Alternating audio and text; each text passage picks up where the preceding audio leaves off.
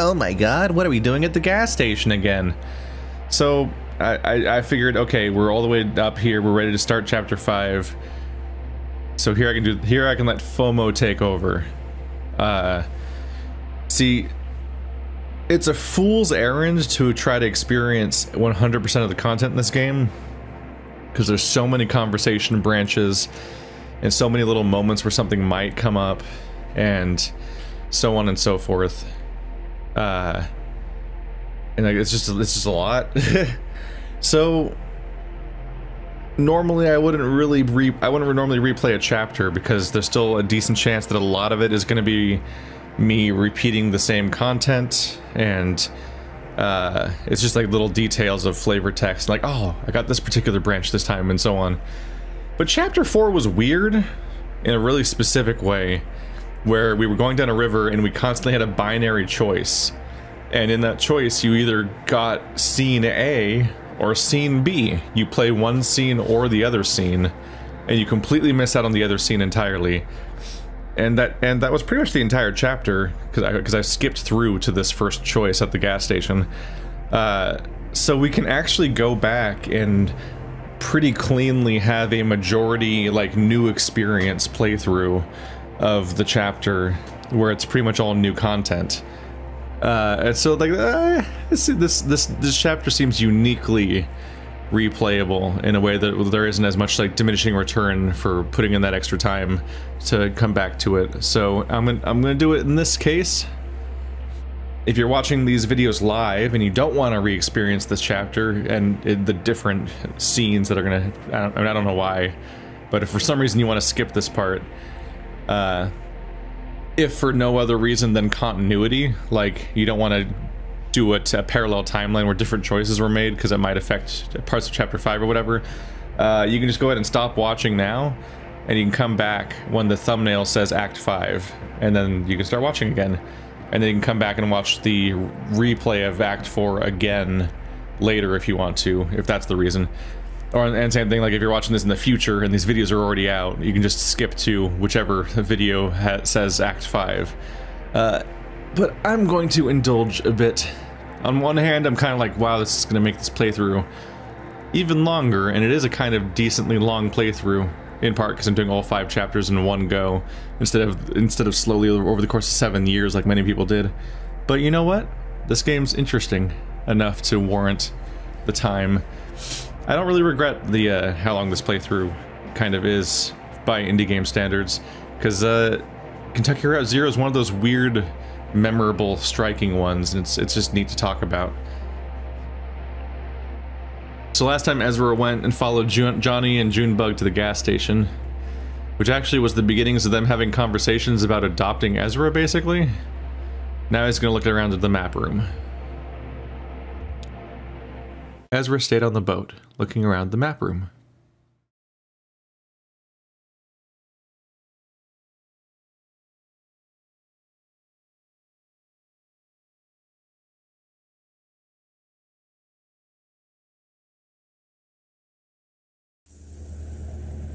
And as far as context goes, what's going on here is I loaded...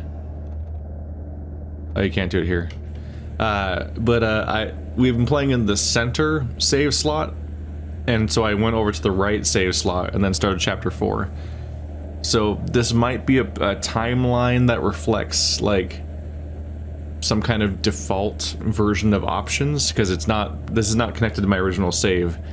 But I actually don't know how much continuity there is from chapter to chapter. I don't really know how much your choices affect future chapters in this game, or if they're mostly just vignettes to experience. I'm not really sure. Ezra watches the lake drift by. He sees a boat covered with silver frogs, a floating gas station, 5 small boats tethered together with silver rope, a small island covered with barnacles. What a relief. Thanks for taking the wheel. Our secret, okay?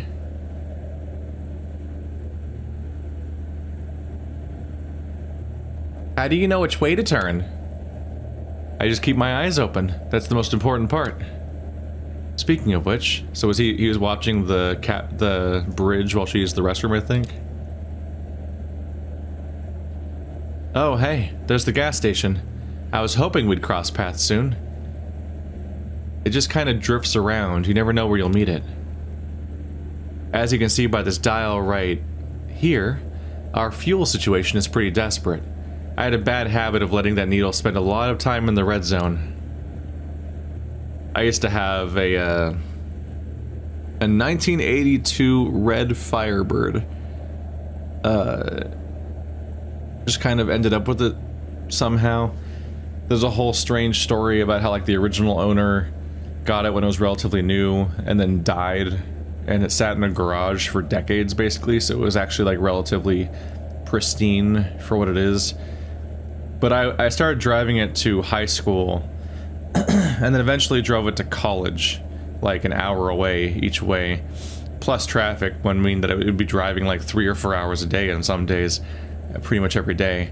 And it really wasn't a commute car, it really just burned through gas like crazy. But it was the car that I had available to me in the way that you often get when you're growing up. You just kind of have cars.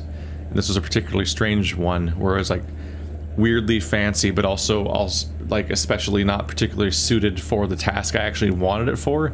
And as somebody who doesn't particularly care about cars, it was kind of neat having a car that stood out in the parking lot and you could find easily, and is also just kind of like visually, it was kind of neat to look at a weird different car from a different era that actually looked decent instead of just looking old. But it wasn't especially like a huge thing of pride for me or anything. I was perfectly happy to move on to a better, more gas efficient car for my needs. But something I'll always remember, that, and it's weird thinking back to this because I'm like, why, Jesus Christ, why would you risk this? The gas would always stop at 3/4 full. And so I came to the conclusion it must be misaligned. So like 3/4 full must mean that it is completely full. Which means that like when it reaches 0, it must be like 1/4 full still, right? And then it would just sit at 0 for like 1/4 of a tank amount of gas, which was like an unmeasurable amount, but like, you're probably fine, right? You're probably fine. And so like, I would just ignore the fact that the tank was, that the readout said empty, and I would just keep driving on various like trips. Some of it might have been just desperation tied to like, I gotta get there on time, I gotta get to my classes or whatever. But like, there was always this desperation of like, I'm still driving even though my car is telling me my tank is empty, and I'd go for a while. I don't think I ever paid any consequences for that recklessness. I think it always worked out. But, boy, it kind of gives me anxiety thinking back to it. Even now. It's weird to think about. What I think about when they're talking about the needle here. We should only be docked at the gas station for a few minutes refueling. You might just want to stay aboard. So, you like boats?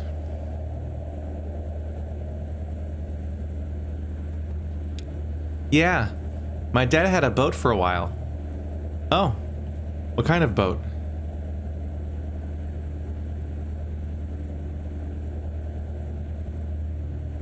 It had a joystick to drive it. We put it in the pond near our old house. Ah, I see. So this one's a little bit bigger. Same idea, though. So, what else did I neglect to explain earlier? This area is called the wheelhouse. All these gauges and controls help me understand what's going on with the mucky mammoth and her hull. This is a compass, but doesn't work very well down here. For some reason. I just go by landmarks, basically, and lights. Did you see those 2 lights on the sides of the boat? A red one and a green one? All of the other boats have them too. Some are different colors. Or in different configurations. If we cross paths with someone right away, I can work out what kind of boat they're in and what direction they're going, even in the dark. It's all about looking up here. The other half is piloting this boat. The other half of piloting this boat happens down in the map room. Speaking of which, Kate peers out the window. Have we passed the big rock that looks like a dinosaur yet?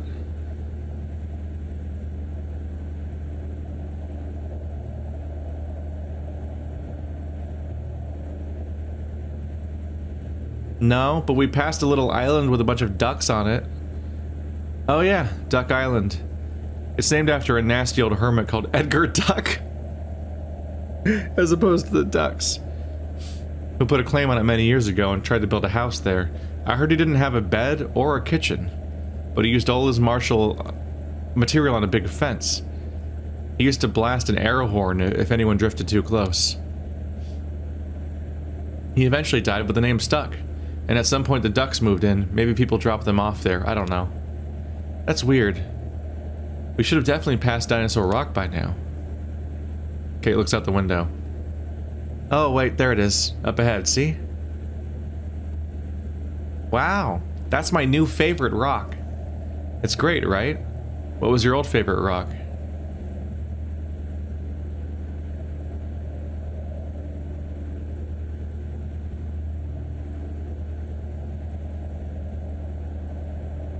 A rock my aunt got in the mail from Arizona. It was bright green and she said it had good energy. Cool. It's strange though, according to my charts, we should have passed Dinosaur Rock before Duck Island. But that's okay, sometimes the charts need updating. Do the fucking rocks move? Or are we going in the opposite direction that you think we're going in? What have you done, Ezra? Hey, Will is down in the map room right now. Could you run down and help him adjust the charts to move Duck Island so it comes a little earlier on the route than Dinosaur Rock? The map room is down below, on the lower level. Right next to the sleeping quarters.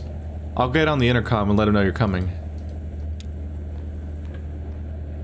I question how you're just relying on a child to update your charts. I don't think he has anything more to say beyond what you just gave on the intercom, or what we could just say on the intercom in a moment. Sometimes the charts need updating. Islands shouldn't be moving, bro. Big problem. Conway? Conway, you're such a background element these days. Hey. What's up? You look like you're about to fall asleep. Nah, I don't think I could ever fall asleep on a river. You're right, though. It's been a long day. I should maybe find some coffee to go with all this beer. Or just move on up to the real stuff. Doesn't weigh you down as much, you know? Nah, of course you don't. Hey, what am I talking about? Who knows? Okay. Bye.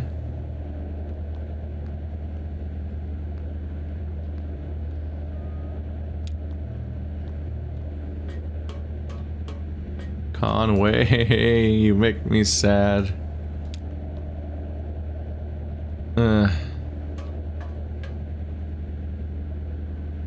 As somebody who knows alcoholics, it's not wrong. It's a real bummer. Wow. This is harder than it looks. Oh, the theremin. Yeah, it takes a certain kind of ear. Oh, like perfect pitch? Do you have that? Not really that. It's more like muscle memory. When I'm playing the theremin, I kind of hear with my hands. I must sound ridiculous. No, I think I get it.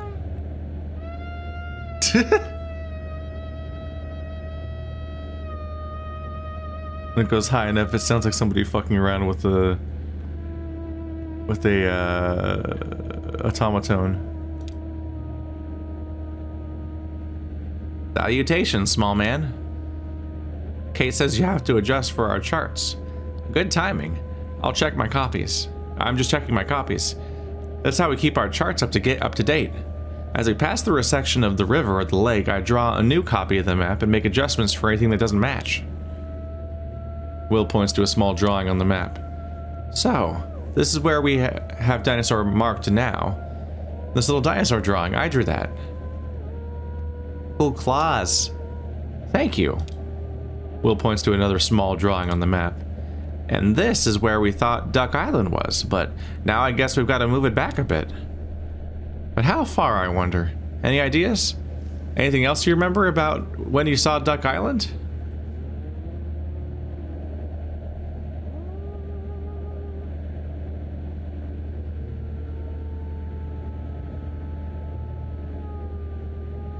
The water got really dark for a little bit. Aha! Well, that put Duck Island somewhere in here.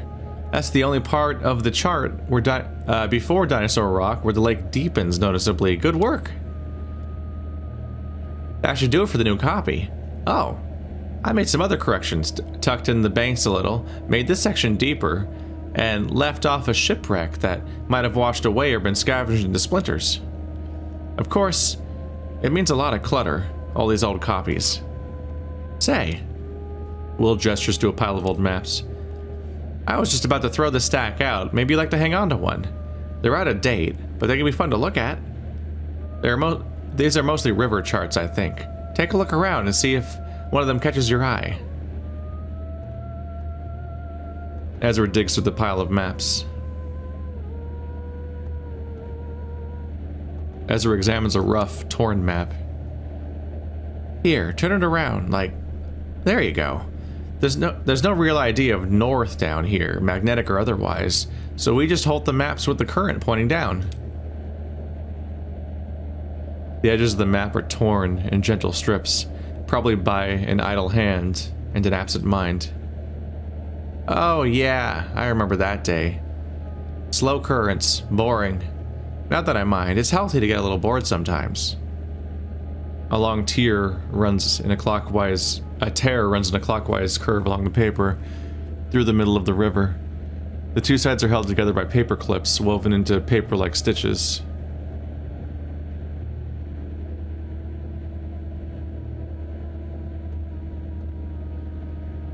Ezra examines the faded old map.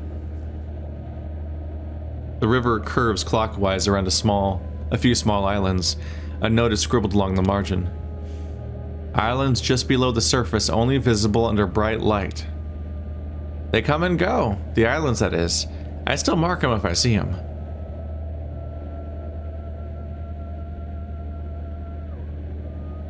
Ezra examines a crisp, clean map. That one I found wrapped in plastic, quite well preserved. I wrapped it up like that so the chalk wouldn't smear, but must have lost my pencil that day, I don't remember. The river curves clockwise. There are no islands marked, but a few other landmarks are indicated with chalk circles.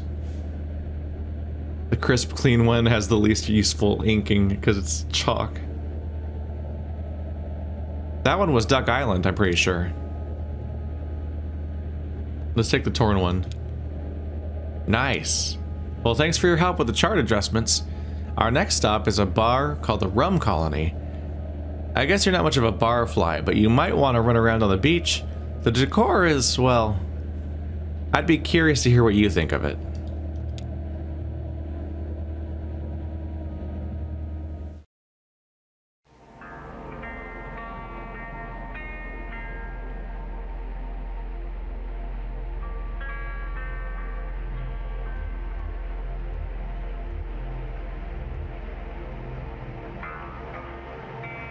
Can't remember if this is the same as before. That gas station isn't anchored to anything. It follows the current. We might run into it anywhere along the river. Kate just starts looking for it when she's low on fuel and the echo provides. It's not usually the lake, though. That was strange. Kate has a theory. She thought the rude weather upstairs was flooding the river, and everyone headed down the lake to ride it out for calmer waters. Anyway, my mechanical musician friends went ashore for a bit, too, looking for some snack foods. Kate doesn't stock anything aboard the mucky mammoth that doesn't grow wild, and it's not to everybody's taste. Or maybe just stretch their limbs and charge their batteries. Mechanical musicians charge their batteries. It's one of the relatively rare references that are really explicitly mentioning that they're mechanical, because it's weirdly untalked about. They came back looking kind of confused, though. I don't mean confused like... Not like when somebody asks you a question and you don't know the answer, but you feel like you should, and you get that kind of alarmed blankness in your mind's eye. Not like that. They look confused like when you see two kinds of motor oil, and they cost the same, and you've never heard of either of them, and you read all the text on both packages, but all the new information just makes the choice seem even more impossible. You might be inclined to flip a coin, but how could you with something that important? Naturally, I assumed they met the gas station attendant, a man as anonymous and itinerant as the place itself. I assume he talked their ear off. Everyone on this river does. But I know that fella well enough to know he wouldn't want us reminiscing on him now. He wouldn't want us remembering him. So, they came back aboard, Mammoth refueled, and we ambled on towards the rum colony. I know the guy well enough to know that we wouldn't want him to... Shannon followed the other travelers ashore to a drowsy beachside bar called the Rum Colony.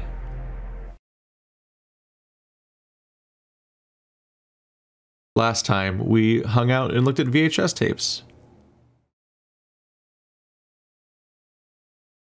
Although no time did I feel more conned than the time I did the dog scene, and it was just like a picture, basically. Ooh. We don't see a ton of color in this game. Sometimes you almost forget that the game is in color of how muted it gets. Yep, sounds like him. Our friend Cyrano's booked here tonight. He's pretty good. Cyrano. Okay, so people definitely survived the station, whatever happened there. I vaguely feel like I remember the reference to one person dying. I don't know if that was this game or not, or if I'm mixing wires from other things. But yeah, Cyrano is the guy that did the weather report in the Chapter 4 interlude. He is a wizard of the lap steel guitar. Haha. Are you two coming ashore? Oh, sure, we'll be up in a minute. You couldn't hold me back. Oh, I don't know. Kate says just to wander back whenever. This is a take it easy kind of stop. She doesn't even blow the foghorn to round up the crew here. No point. Something about this spot is like wax in the ear when it comes to timetables and responsibilities. I was supposed to meet someone here earlier tonight about some bike parts. Hope she's still around. Oh, I'm sure she is, ma'am.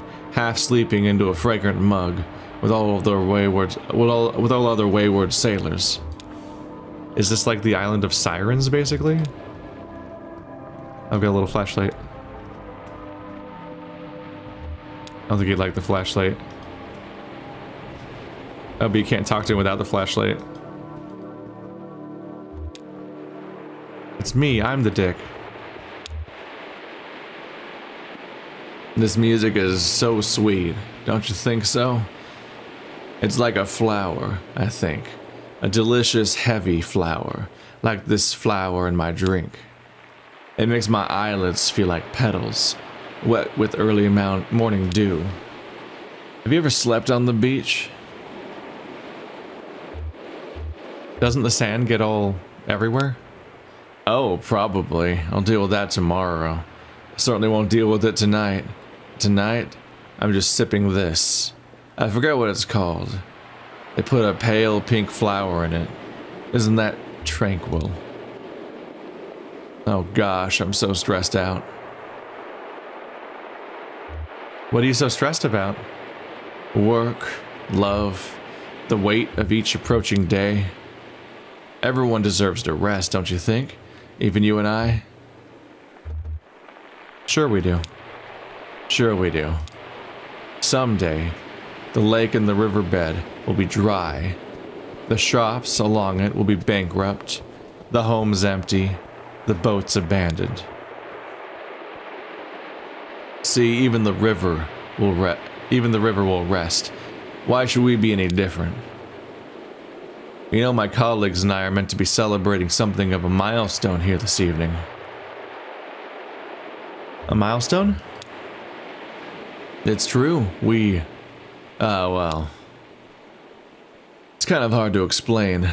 Bureau of Reclaimed Spaces, ever heard of it? Of course, I met you there earlier tonight. Oh, of course. Good to see you again.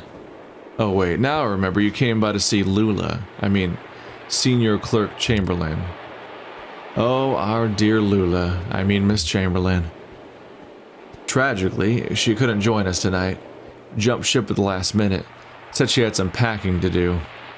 Wonder where she's going. All this conversation is making me lightheaded. I think I'll shut my eyes a bit. Maybe just halfway. I'll listen to the water and the sweet music and the whispers of my colleagues. Shop talk. Can you believe it? Still working. Always working. It's better, I think, to sleep. Yeah. Better to sleep. I figured he's from the Bureau.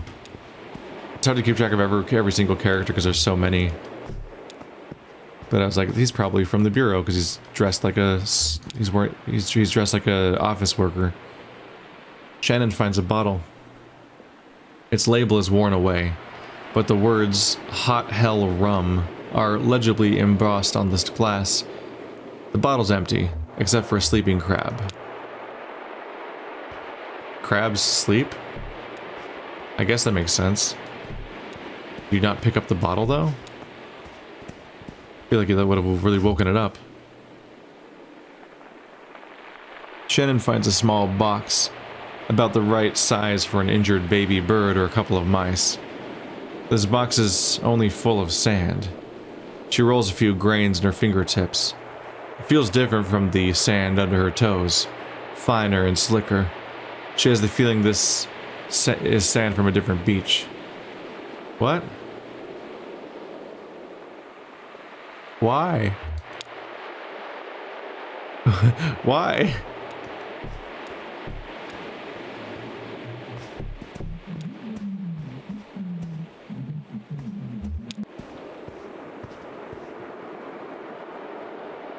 Water's fine. Invigorating. It makes me want to run. I could gallop up and down this beach like a horse. What's he yelling about? He wants us to run on the beach, like a horse, he says. Oh dear. What's in these drinks, huh?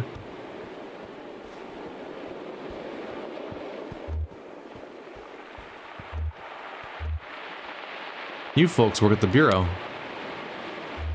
We're celebrating. We just hit a big milestone, you know. The clerks both pause, waiting for the other to speak. Well, tell her about it. But I don't know anything more than you two. It wasn't part of my caseload. They're all here to celebrate a milestone that they don't even understand. Well, it wasn't part of mine. I wonder just what we're celebrating. It doesn't matter. Invigorating! Catch anything, Lewis? So, did you find what you were looking for with Lula, I mean? It's a work in progress. I know what you mean. I've been working on... I think I will go for a run along the beach, as soon as I'm finished with this drink. Try not to yell so loud, Lewis. I'm afraid you'll shake the ceiling loose.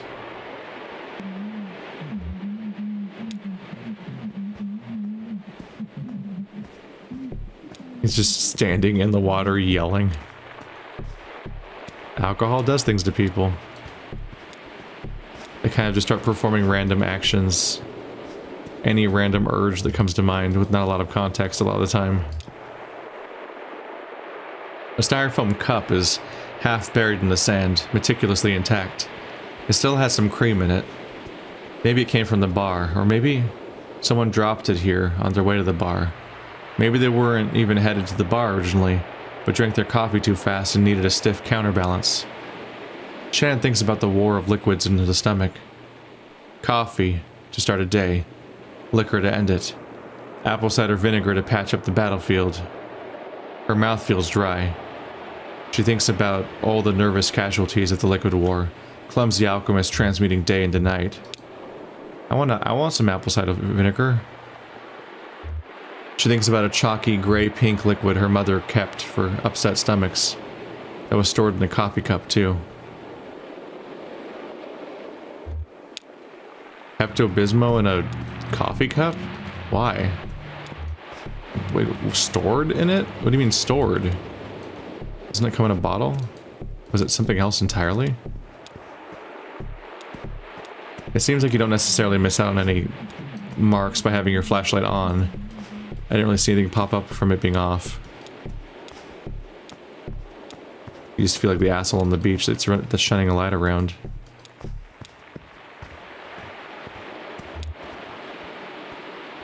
A damp matchbook rests on the top of the sand. Shannon flips it open without looking. Runs her thumb along the cardboard. Finds one match still intact. She stares ahead, transfixed by the texture on her fingertip, and she wonders if it will flake apart and leave her hand smelling and feeling like fire for the rest of the night, or if the cold lake water has already washed away that part of the match, the part that smells and feels like fire.